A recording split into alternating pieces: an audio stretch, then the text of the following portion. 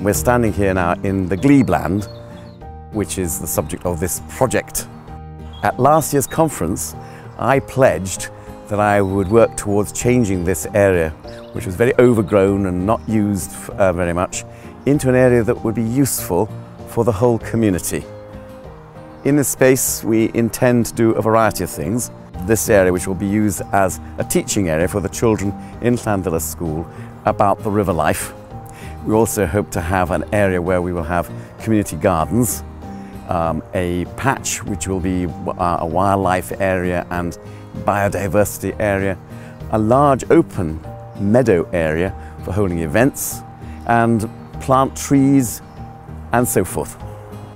We applied for a grant from Tesco's, the Bags for Help scheme, and we're very fortunate that they gave us a grant of £8,000, and they said that could be increased by putting it to a public vote in branches of Tesco's stores. And we're very fortunate that we got another 4,000 on top of that. We got a grant from Alex Danville of £2,100, and because Community Council has been involved, we got a grant of £250 from them, and they've been very enthusiastic about the whole project. So we've got around £14,000. This project will give us a great chance of working alongside the community, and this we regard as phase one of this project, because I think there will be further phases. We raise more money to do other things.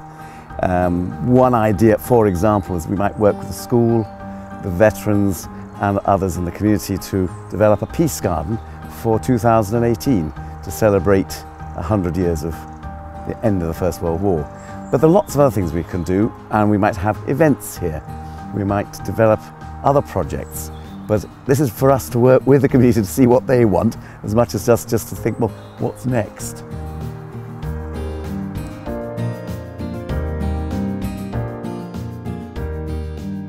After the diocesan conference last year, having filled in an I Can Do card on which I put I would like to get a toilet into Myford Church and I would like to get the inside a bit more user-friendly, I came away thinking, well, I've put that, something to think about for the future.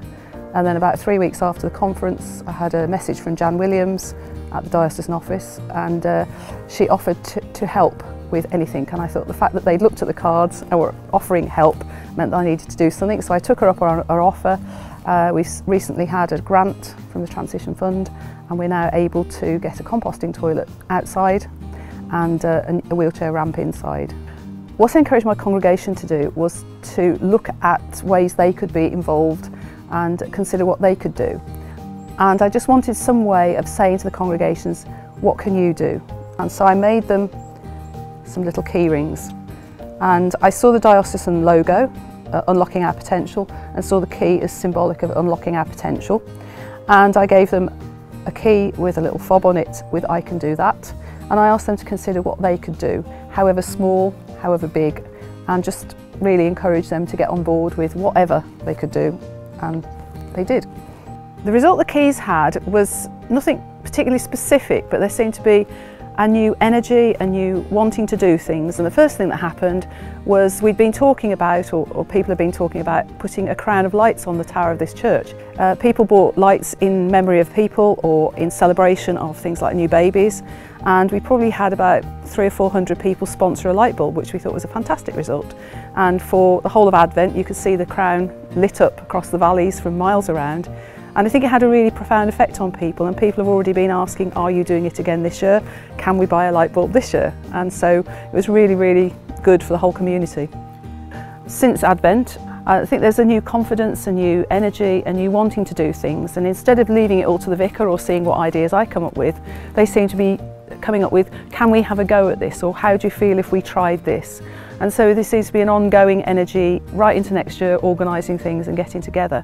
And so what I can see is, I think, yes, potential is being unlocked, very much so in this area, and can't really see exactly what it's doing, but I'm sure God is really unlocking our potential and enabling us to explore new ways, creative ways of working together.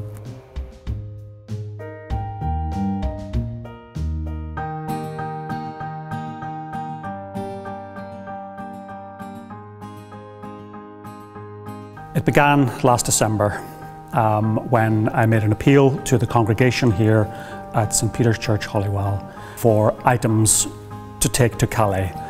And we extended that appeal then beyond St Peter's to the wider Diocese of St Asaph. That was the beginning. We took 3 vans to Calais in December.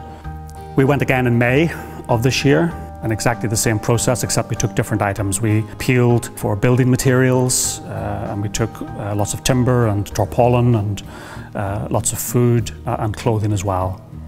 Mark Yaconelli came with us on the May trip to Calais, and when he got back he wrote something about his experience, and he began his piece by saying that as Christians we spend a lot of time in church sitting and listening to stories of Jesus befriending the outcast and welcoming the stranger and healing the sick. A lot of time sitting and listening, but not actually acting, not actually doing anything. And I think for me, Calais was an opportunity to act, to do something, and to address a situation that's right on our doorstep, right on our border. And indeed, I was very impressed when I was there in July, the number of young Christians that are volunteering from the UK to go and spend time at the camp. And I was just mightily surprised and heartened by the fact that every time you stopped to speak to someone, you were greeted with a great smile and a handshake and a real sort of interest in what you were planning to do for the camp. And the same when you sort of knocked on someone's dwelling or announced yourself at the door of a tent. Come in, and come and talk to us and come and sit and chat. And that human response really, which was very moving, and I would like to try and organise a further trip to Calais. It's an ongoing situation. There's no sign that it's going to end, but there are still 7,000 people there and at least 600 unaccompanied children there. I think we've only really begun to scratch the surface in terms of unlocking potential in this diocese. I think there's no reason why every congregation in the diocese couldn't be doing just a little bit each.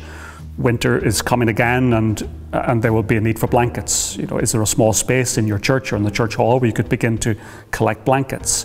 Focus on one thing, and if each congregation was to do a little bit, then we could arrange to collect all of that and transport it out to Calais.